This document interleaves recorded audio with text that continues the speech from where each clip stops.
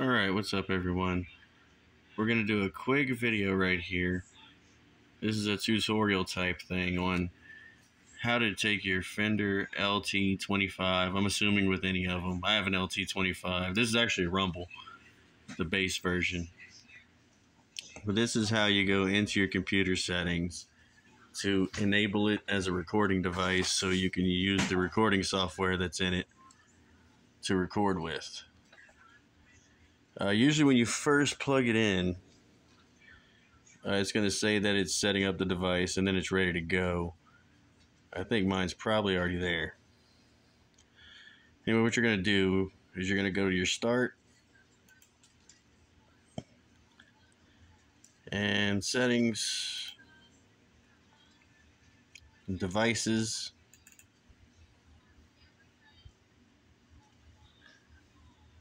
Now you're going to see here that your Rumble is here.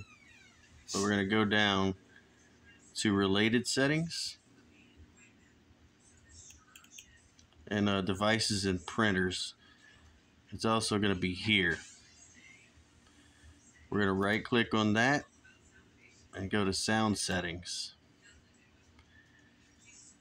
Then you get this, and this is where you're going to go to recording. And you see the Rumble LT25 right here. Mine's already done. I'm just showing you how I did it.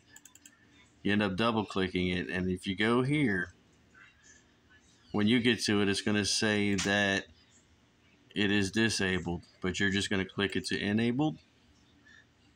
You hit OK, hit OK, and from there you should be able to X out of all of it. And that's where I use Audacity, which I actually already have pulled up here. I was recording something, but you go to audio setup and recording device, and you'll see that now it's here.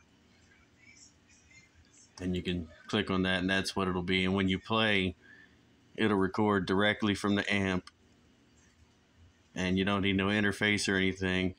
The only thing I will say is the cord that you use to go from the amp, the C-type, to the computer, to the USB, you just got to make sure that it's not just a charger. It has to be a cable that, transfers data and stuff like that.